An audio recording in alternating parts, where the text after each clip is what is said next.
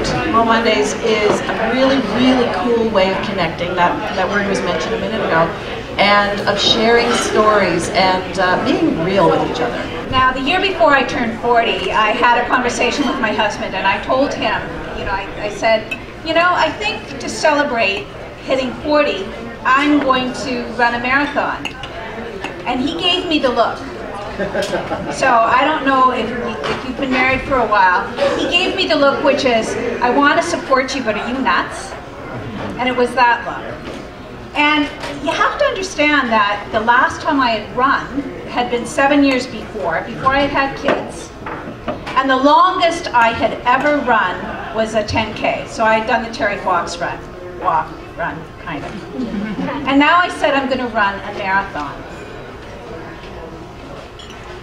And when he said, seriously? I went, yeah, I got a book on how to run a marathon. That's what he did. And he said, well, you can get a book on how to build a bomb, doesn't mean it's going to blow up. Doesn't sound really supportive. And so I signed up for a yoga teacher training course. The unfortunate part was, or the difficult part of that was waiting 4 months for it to actually start. But it was just, as soon as I got into it, it was like the most incredible thing. Like just the principles and the tradition of the yoga, and you know, sitting down and meditating and really connecting on such a deeper level than I had even ever done just doing yoga in the studio, right? And I all of a sudden, about 2012, started to feel this like pulling, you know, what's going on here? Like there's this security of this job, you know, my managers are molding me into this person that's going to be a branch manager and go on to do big things with the bank. And then there's this part of me that's like, It's funny, I joke to my friends all the time that I'm, you know, I'm Irish. I'm not really Irish, obviously, but I play the violin. My name is Patricia Lillian. I, you know, dated a cousin of the Rankin family for far too long, and I know every Great Big Sea song, and anyway, long story short, I identify with, you know, being Irish. I actually have a a Celtic poison ring.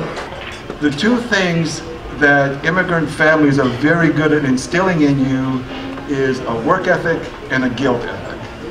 And the two go hand in hand.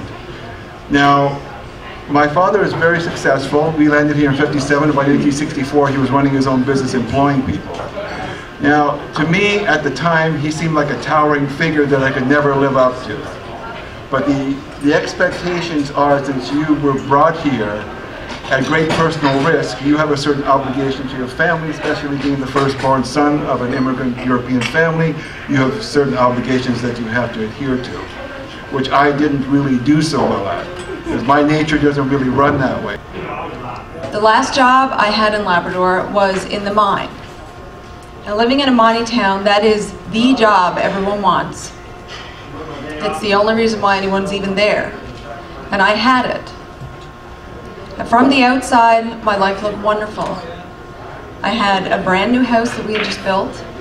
I had a great husband who also worked at the mine. I was making the most money I'd ever made in my life.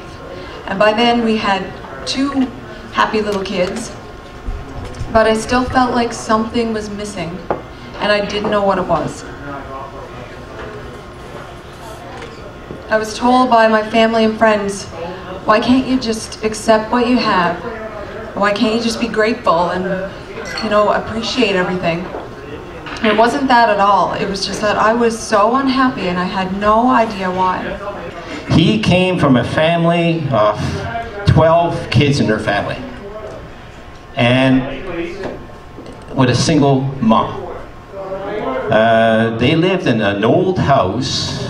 You could refer to it as a shack, I guess, and with a couple of bedrooms. Imagine 12 kids, you can just imagine that, and probably 2 or 3 beds. So that little boy had to probably sleep in a cardboard box. That's how bad it was. There was no running water. There was, sometimes you had electricity, sometimes you didn't. You had no plumbing. no indoor toilets, and in some cases you had rats running around. Can you believe the condition of this thing? You'd think this would be a third world country situation. Last month in Toronto, we hit our 2-year anniversary, 160 people in the room, and we had our first licensee in Bogota, Colombia. Isn't that cool? Yeah, that's right, you don't even know this. So I announced it last month. Is that cool? It's funny, I was telling my son, I said, this is cool, we're gonna have a Momondays in Bogota, Colombia. He said, Dad, why do they need Momondays in Colombia? They've got cocaine. That's what he said, it's true. Come on, get into the light, into the light.